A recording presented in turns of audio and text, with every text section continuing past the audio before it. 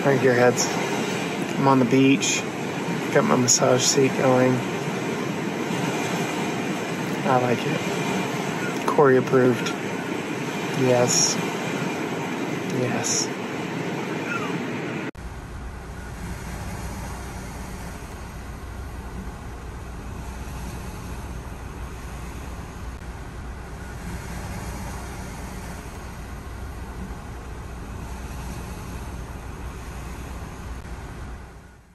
Hey gearheads, do us a favor. Go ahead and hit that subscribe button down below so you don't miss any future content from us.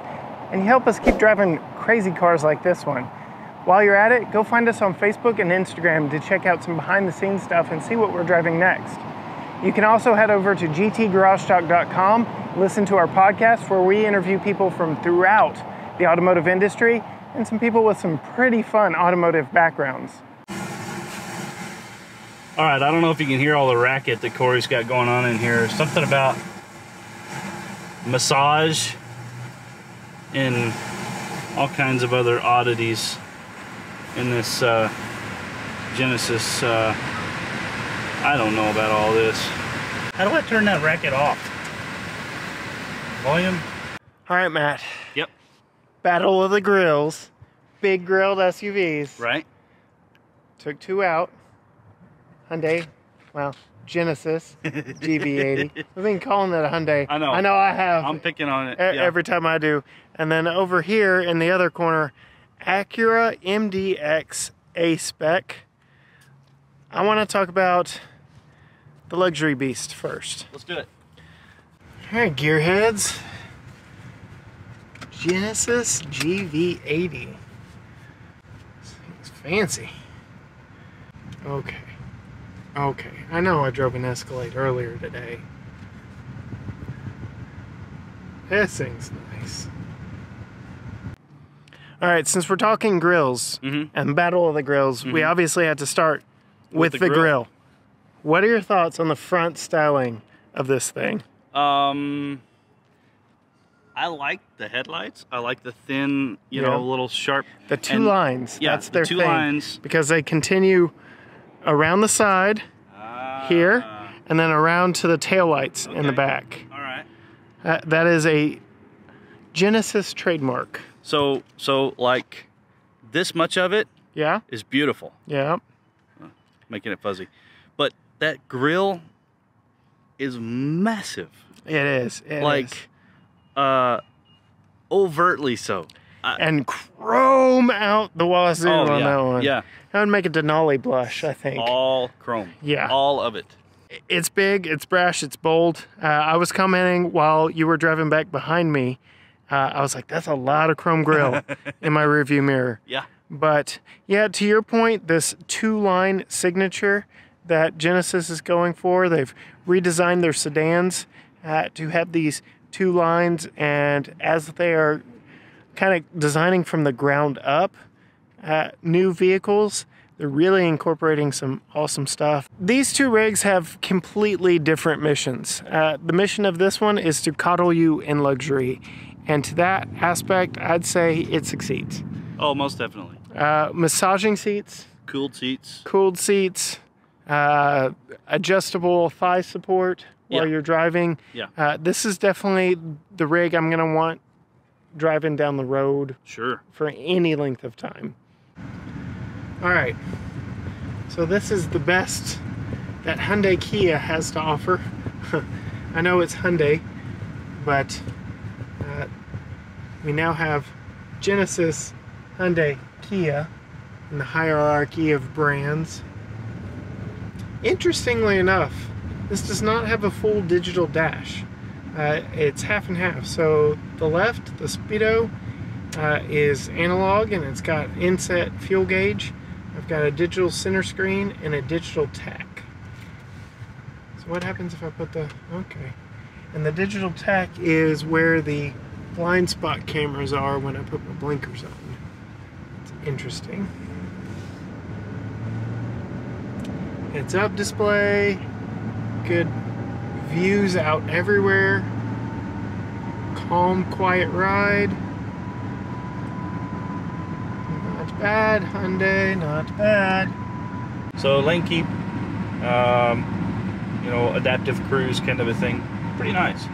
Wow, it's actually really intuitive when it comes to the lane keep. The lane just split right there, and it chose a lane for me. That's pretty nice. I like in the heads-up display. It tells me when there's someone in my blind spot and shows me exactly where they are in my blind spot. And Genesis really doesn't want you missing any of the action around you. They want you to know I've got my speed, the speed limit displayed up on the heads-up display. I love heads-up display. We did realize that once we got over to our little recording spot, that not everything is apples to apples necessarily. They're both SUVs. That one's probably mid-size versus this one being full-size, but that one has a third row, this one does not. And so it's adding an interesting dynamic to the comparison, really. This is more luxury focused. That's supposed to be a little more sport focused. So, you know, there's some differences. There's some familiarities between the two. But this thing, the shape of the hood, I don't know. Even looking out over the hood, it seems luxurious. Got this nice big bubbled up section here over the gauges. It's all leather wrapped. The whole dash is leather wrapped and stitched. There's a nice screen right up there in the center section, which gets just a little bit in the way, to be honest. It's just a little high for my liking. The massage in this seat is weird, but it's actually kind of nice too. So I don't know. It's like taking some getting used to for sure, but it's also really nice. Another thing I really love when done right, and I think it's done right here, is that we are spelling out what you're driving in huge letters on the back. The new Nissan Pathfinder's got it. I'm trying to think of some others, but Genesis back on the back. Especially with a brand that's establishing itself now in more, I don't want to call it a mainstream brand, but it's their premium luxury brand, but most people don't know what Genesis is quite yet. So this is definitely a bold proclamation. Ample backside back here for sure. It's beautiful. I love the little pinch around the taillights. Yeah, very nice. Very well done. All right, so as I mentioned before, this does not directly compete with the MDX because no third row. And I think this is actually a little bit bigger rig than the MDX is too. But for storage sake, wow, it's got all of it back here. Plenty of room for everything. Nice cover that snaps in over your gear, or our gear in our case today. Closes everything off nice and neat. I'm loving what manufacturers are doing here with the nice tight bumpers all the way across. Now, there's a disadvantage to it, and I'll show you. I think Corey mentioned it earlier today in a different video, but when you get over here to the side, all nice and tight, which means the first thing that somebody hits when they rear end you, yeah, it's that high dollar hatch right there with all those fancy electronics. So, you know, the pluses and minuses to that nice tight feel and being able to reach in and grab whatever you need to. I think the roof line's done well. The greenhouse, how it tapers up in chrome back there in the back. I'd say the overall design of this thing, to me, is a slam dunk. The grille is a bit bold. Yeah. And I'm okay with that in this instance. It definitely means that you see something different. There's times when something different is refreshing. And initially, I'm gonna admit that this is pretty nice. Like you mentioned, you know, looking over your shoulder in the rearview mirror, you know what that is coming up behind you. It's not just your typical, you know, Suburban or RAV4. No, that's a Genesis. Yep. And the interior on this, I'll go open the door. The steering wheel, Matt, what did you think of the one spoke, two spoke, however you wanted to describe it, steering wheel? I like it. I like it a lot, actually. It's very different and very comfortable to hold. It was very thick rimmed, but very cushioned. Yes. And super soft leather. Man, this steering wheel, what the heck? It is perfectly thick, very padded, nice 10-2 grips. My gosh, the leather in this. What?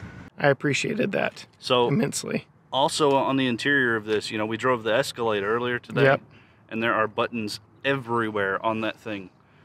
This much more simplified. Yep. Still plenty of gadgets and things to deal with, but where this one trumps the Escalade is in this key. Yeah. Look at all those buttons. Well, it's for the smart pack.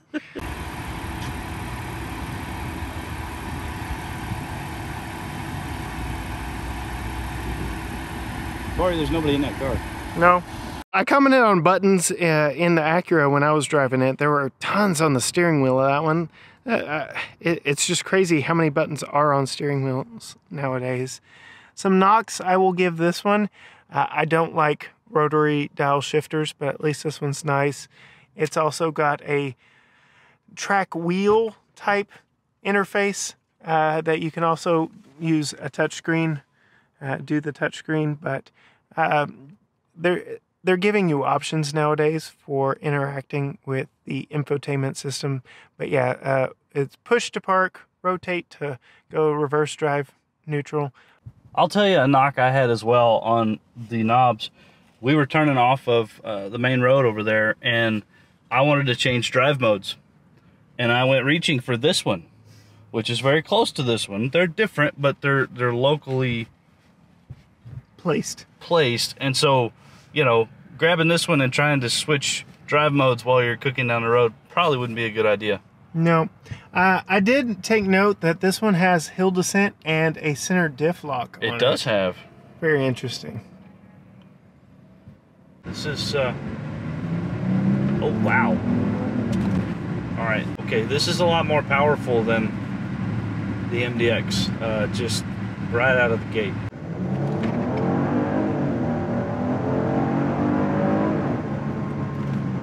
Not bad. You're not buying this to drag race it. It can move. You'll merge onto the highway just fine as you're cruising to your destination. Perfectly fine. See if I can run him down. Just about. They've got going on. Okay, I just went over train tracks. What train tracks? This thing's got a nice ride. I will say, the best vehicle here for ride quality we have not gotten to drive yet. I'm going to keep you guessing. It's the only one with a hood ornament too. Very famous hood ornament.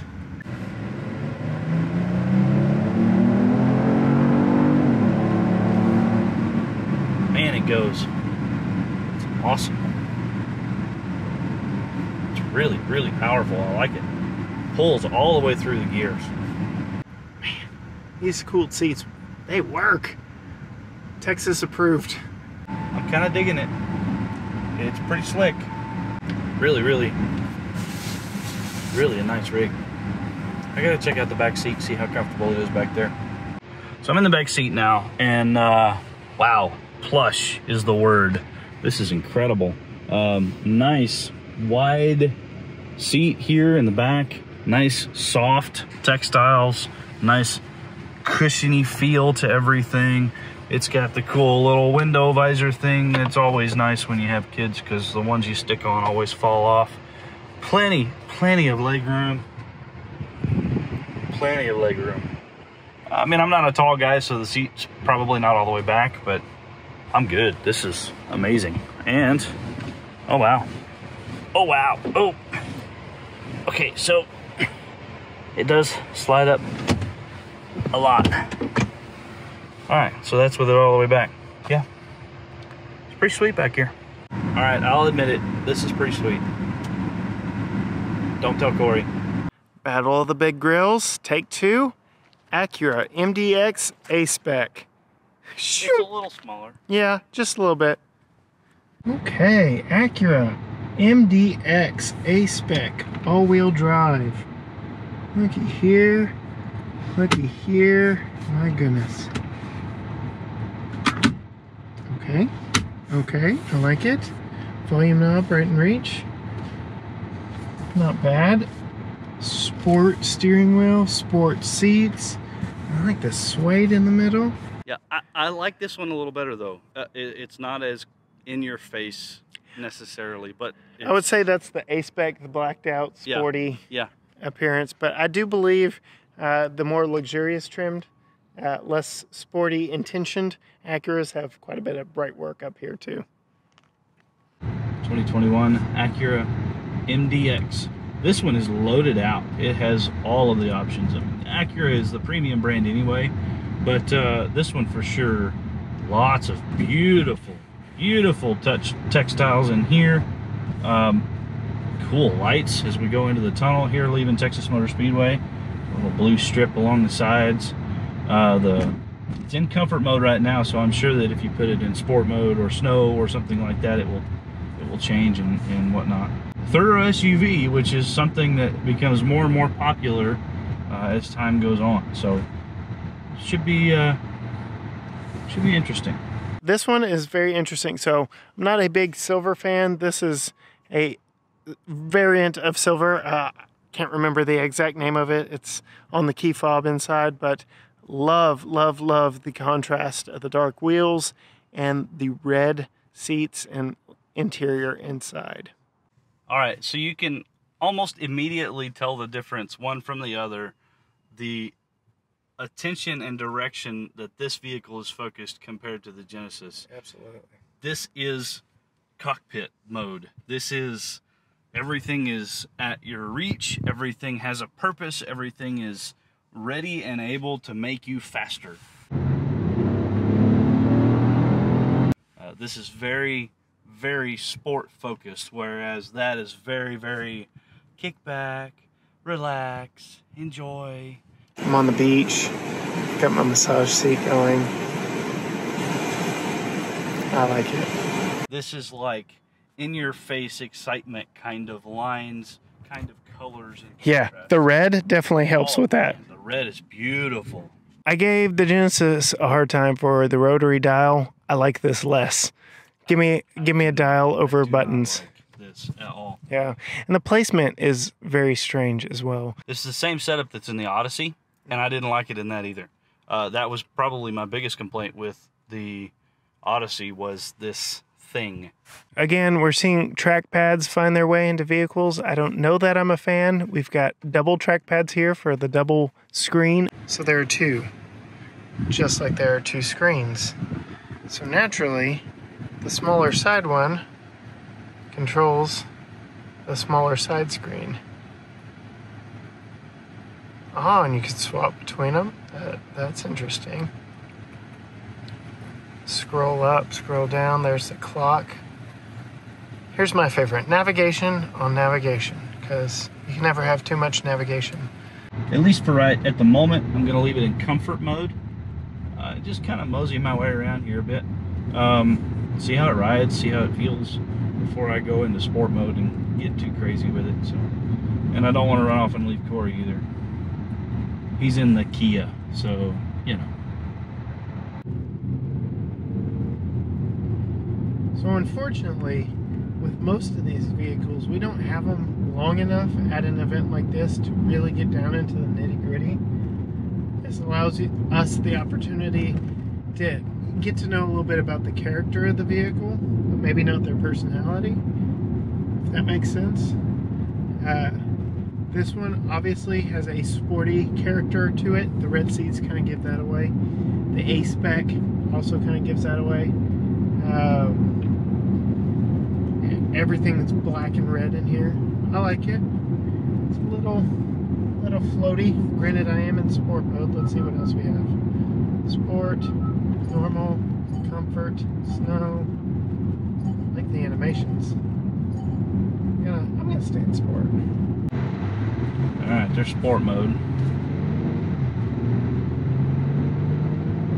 Yeah, holds the shifts a little longer. I'm just letting it do its thing at the moment. I'll intervene here in a minute when we get around this other corner. But all in all, I'm really enjoying this rig.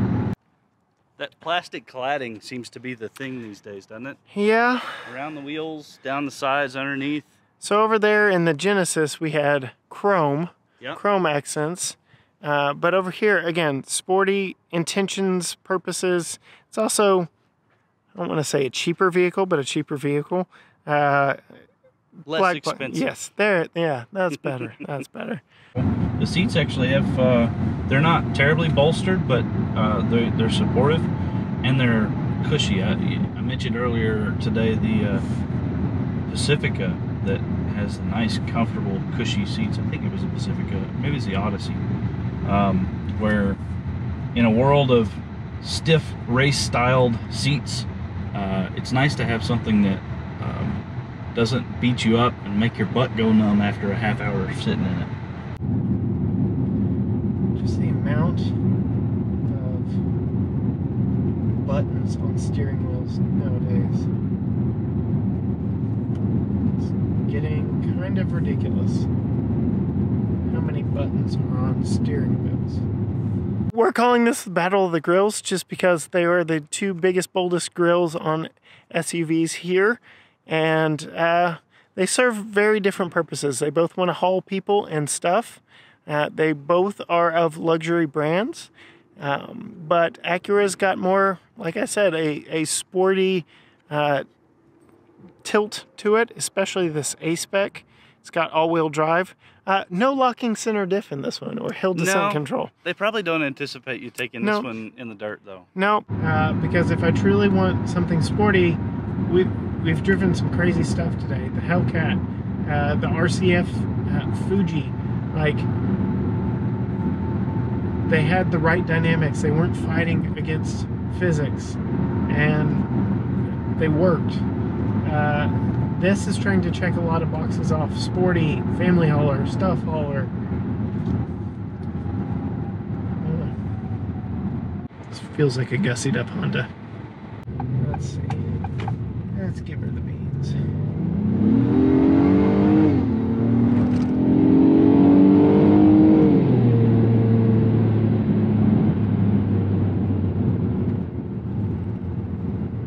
Not bad for a family hauler.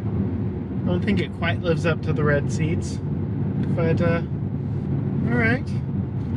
Interested to hear what Matt had to say about this.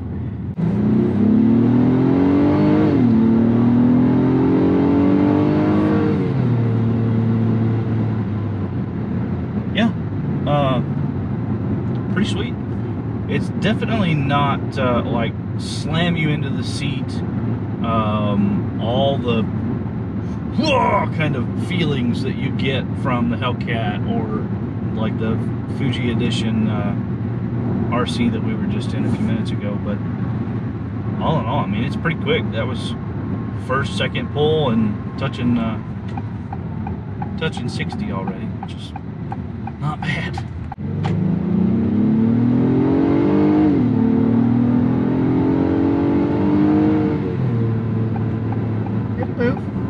Steering is incredibly light. It goes exactly where you want it to.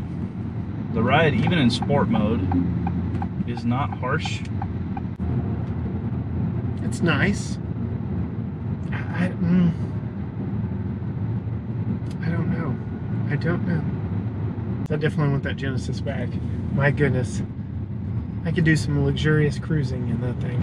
It's very, very easy to drive this car.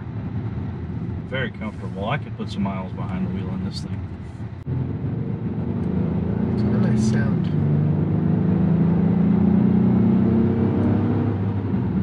Okay. I like it. I like it. I don't know that I'm going to tell Matt because I really want that Genesis back. What are your thoughts, Matt? Your money, which are you taking? To be honest, I think I would have to go with this one for a couple of reasons. One is it's a little smaller. I'm going to lean on this brand a little more for reliability's sake, but the other reason is third row. This is not as luxury-minded, but for the daily driving that this would see and the few trips that I take, this would be just as comfortable. and do everything that I need it to do. What about you, Corey? So I'm going luxury. When it comes to this whole big SUV trying to make it sporty thing, I don't know. I guess I tend to gravitate a little more to luxury because it could be done better. You're not fighting physics as much with this shape when you're trying to coddle the passengers versus carve corners. I loved the interior on this one, the fit and finish, the features, and I liked being pampered a little bit. Not gonna lie. Fair enough. Especially after a long day out at the track. I want your opinion. Which one do you think is faster? Right now, I would have to say the Genesis is probably faster. I would agree. Yeah. Yeah. After having driven both of them and put them through their paces, yeah, it's faster. Yeah. So even in being sport-minded in the Acura, it's just not as quick as this is. Yep.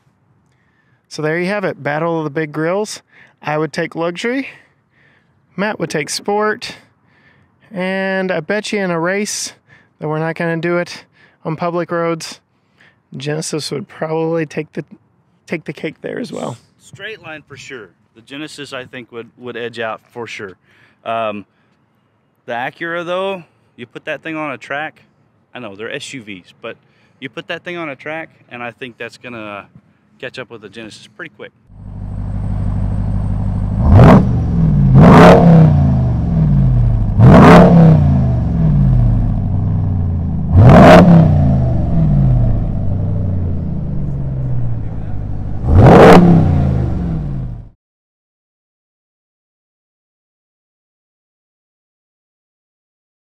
After 3/4 of a mile, keep left. Uh-oh. A quarter of a mile, keep left onto the Texas 114 West. All right, I need to turn her off. How do I turn her off?